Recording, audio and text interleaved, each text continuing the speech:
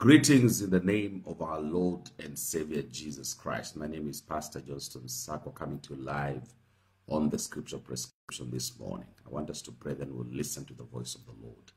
Father, we thank you, we bless you, we thank you because of your loving kindness, we thank you because of the grace that is available this morning. Speak to us, Lord, in His name. Amen. This morning, I'd like to speak about the loading test.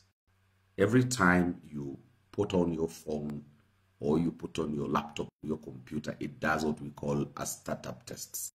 It checks whether every functionality of the equipment is working, and then it's able to blow the screen wide open for you to be able to access, put in your passwords, and then do what you have to. In other words, if the system does not boot, you're not able to use that equipment for the work that you want to do. Praise the Lord. Now, yesterday we had a performance meeting with my supervisor, and he brought out an analogy that I would like to bring to you. He said the most important point when you're flying a plane is actually takeoff and landing. Once a plane has taken off, and also then you think about how you're going to bring this thing down. Those are the two important processes in terms of flying the plane. It would not matter to the pilot when he's flying up the plane, take off, then you tell them, oh, the door to the loo is not locking, or, I don't have a cover, or I need to eat right now. Those things would not matter to the pilot. What is important and key, it is taking off the plane and landing it. So you must understand and appreciate what are the most important things you ought to do in a process. On this platform, I've spoken before about the Pareto principle, the 80-20 rule. Now, I read the Bible in the book of 1 Corinthians chapter number 10 and verse number 12. The Bible says, therefore, let him who thinks he stands take heed lest he fall.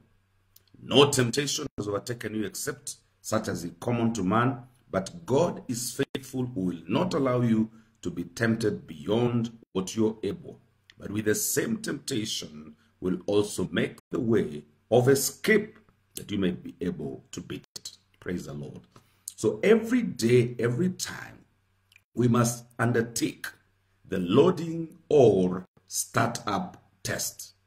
You must look at your life, and we have been discussing in the spiritual context how we need to apply the SWOT analysis. You must check out your life. You must check up your strength, your weaknesses, your opportunities, and your threats in your life. The Bible tells us, therefore, let him who thinks he stands, let's take heed lest he fall. So even the people who think they are strong at a thing, they can fall from the same position that they stand in. And therefore, it is imperative, it is critical that we take the loading test or the startup test to check every aspect of our life, to think that every functionality of our system is working. Because if you do not start up properly or load, it is not possible to apply the equipment in the best possible state. A laptop that will not start is useless. A phone that will not boot is useless.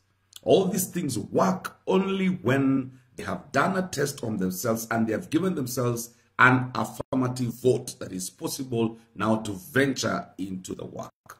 This morning, I urge each one of us to take a loading test, a startup test for our spirituality, just to know that every organ is on this particular place. I have an opportunity, and on this particular place, I have a weakness.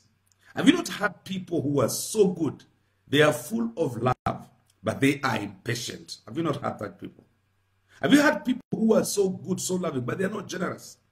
Have you had people who are good people, but they don't take any rubbish thrown in their way? They have no long suffering. They cannot entertain some things. You must do a SWOT analysis against yourself, compared or from the scripture that talks about the fruit of the Spirit. That is what I came to speak to us this morning. Take a loading or a startup test.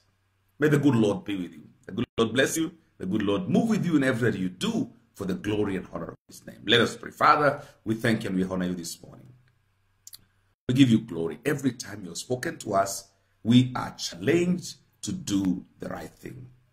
For this reason, We ask that our Father, you hold our hand, that even as we carry out the loading test in our lives, Father, we shall boot and therefore effectively load and work according to the grace that is available to us. This is our prayer in Jesus' mighty name. Amen and amen. The good Lord be with you. The good Lord bless you. This has been your host and your servant, Pastor Johnston Sacco, coming to you live on the Scripture Prescription, your daily morning dose of the word of our Lord